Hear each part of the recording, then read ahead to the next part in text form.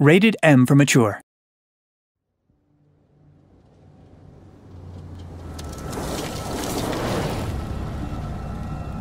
Greetings, and welcome to Call of Cthulhu, the official adaptation of Chaosium's tabletop RPG from Focus Home Interactive and Cyanide Studio. This is you, Edward Pierce, war veteran, private investigator, struggling alcoholic. You come to the near-forgotten Darkwater Island to look into the deaths of the Hawkins family after an inferno engulfed their stately home. Well, here we are, Hawkins Mansion.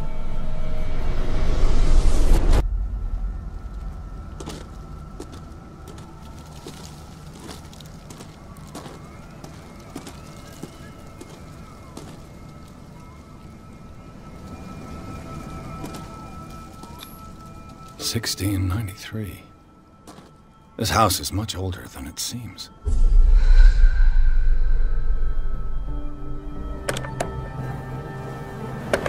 Whoa! Whoa!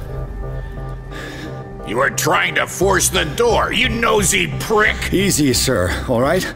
Put down the axe. You know what we do with rubble like you? We gut them.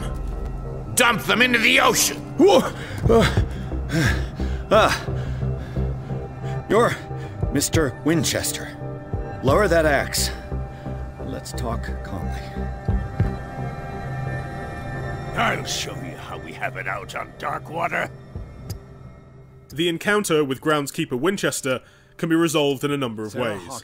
Intimidation, subterfuge, good old-fashioned sneaking, it's your choice. Your skills will determine your fate and are improved throughout your journey. Dead to rest in peace. Follow me. I know the place. Incidental details will tie into your understanding of what happened to the Hawkins family, and the story of the island as a whole. Your skills will determine how much knowledge you can glean from a painting, a book, or a ritual circle. The Last Supper of the Hawkins. What does this tell me?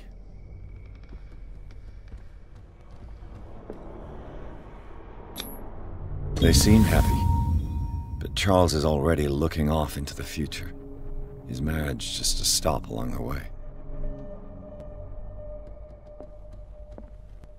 Let's see if I can find something the cops missed.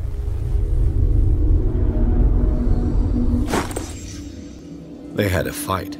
Pierce is not a magical being, but he is extremely perceptive, and a great investigator. Did Sarah Hawkins lose one of her shoes? How? The child's corpse left a trace. During these reconstruction scenes, you find clues to quite literally build a picture of what happened. Did someone escape the fire? The more clues you find, the more you will know heading into conversations and other situations in the future.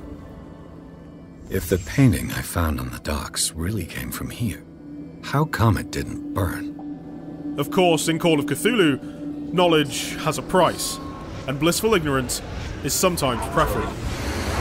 The more you discover, the closer you come to truth, the further you push your sanity to the brink and risk the abyss of madness.